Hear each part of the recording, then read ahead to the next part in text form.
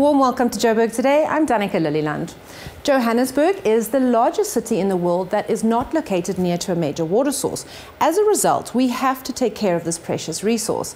One of the ways water is wasted is through alien invasive plant species.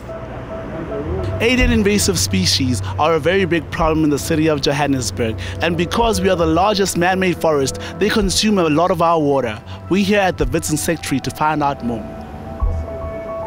Invasive means that they are able to move around the country on their own, and that means that they've escaped from cultivation and they move into natural habitats and they transform those habitats. Basically humans that have moved plants around the world for the last 300 years. When commerce exploded, that's when our alien problem exploded.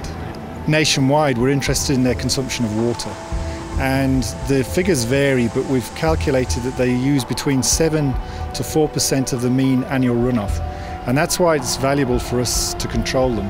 The government has got a spectacular program in operation. It's called Working for Water, and it's something that we as all South Africans should be really, really proud of.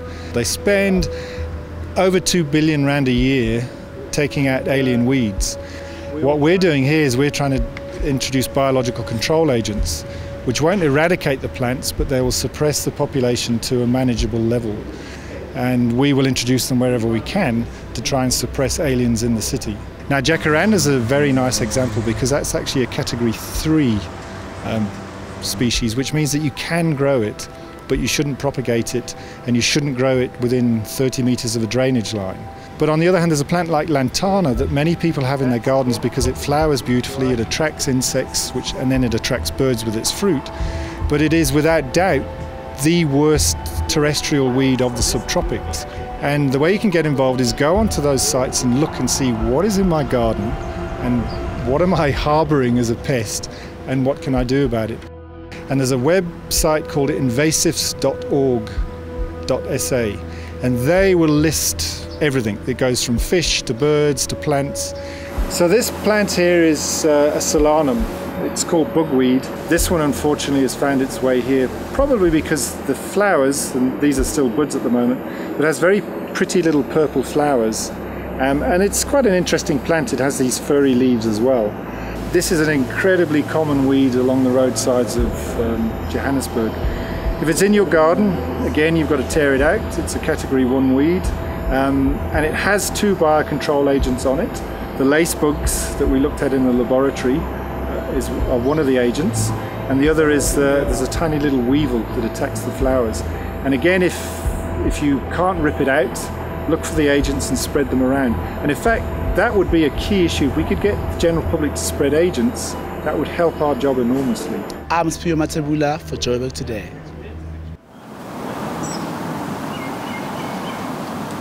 My name is Tony Bed, and you're watching Joburg Today. Join the conversation with us on Facebook, joburgtoday.tv, and follow us on Twitter at Joburg Today.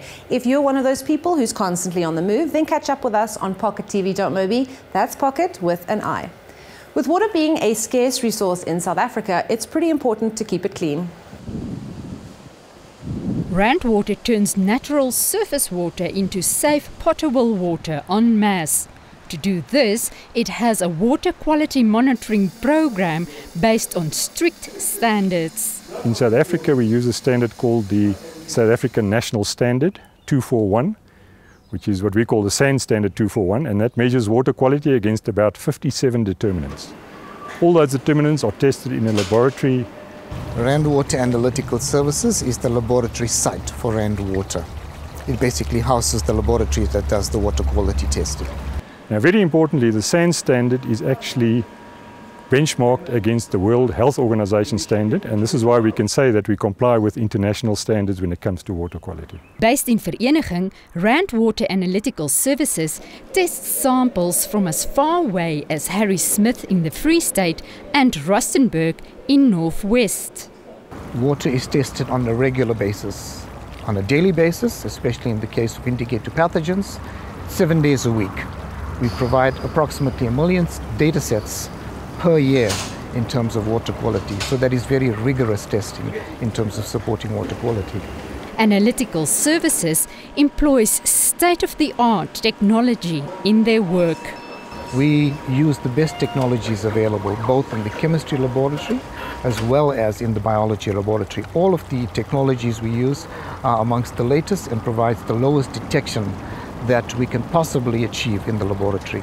Biological contamination refers to the levels of bacteria, and chemical contamination to levels of harmful chemicals impacting on human health. Work being done at Rand Water Analytical Services compares favorably to that being done by reputed institutions across the world. Not only do we benchmark our standards nationally, we also benchmark our standards globally. So the water is tested not just to the SANS 0241 standard, which is a national standard, but we also benchmark to EPA standards, US standards, Australian standards, as well as the World Health Organization standards. I think the track record of Rand Water in excess of 110 years speaks for itself. We've had no major water quality incidents. One of the major contributors of water concern, especially on the continent, is that of cholera. We've had no such incidents, simply because the program is very rigorous and ensures that the water is of both safe and healthy quality when it is delivered to the consumer. Now, if one thing is clear, at Rand Water Analytical Services, water is, well, not just water. Marisa de Klerk, Joburg Today. How's it? I'm Alan and you're watching Joburg Today. A common but often overlooked use for water is cooling. One of the world's oldest art forms relies on this quite heavily. The Crucible Arts Centre gives Joburg's artists the space to create and display their works while focusing on glass art. Crucible Arts Centre is basically a place where people can come, look at, appreciate or do art of any form. We concentrate predominantly on glass though.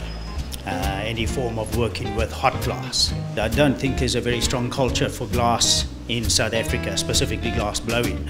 That's one of the reasons, believe it or not, why we concentrate on the glass blowing at the Crucible, because we do offer an opportunity for people to come and experience glass blowing. There's one tertiary institution that does give glass blowing as part of their fine arts degree. You can major in glass blowing. When the students leave there is actually nowhere for them to come or go and blow.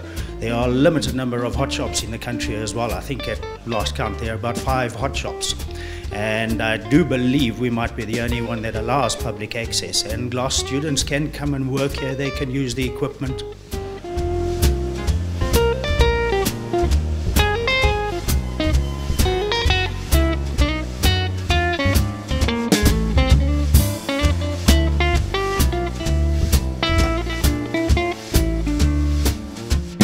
There are 2 of us most of the time. So Ryan and myself do most of the blowing here, but neither of us work here. It's an art centre. We produce art here. There are lessons offered here. We began by offering a beginner's course and an intermediary course, an advanced course. But everybody's propensity for glass blowing differs. Historically, it's one of the earliest art forms that appeared. The culture in South Africa, unfortunately, isn't very strong for glass blowing. Nothing like Europe and so on. So the more we can spread that culture and people realize the rich history in the creating of glass and using molten glass, the better it will be.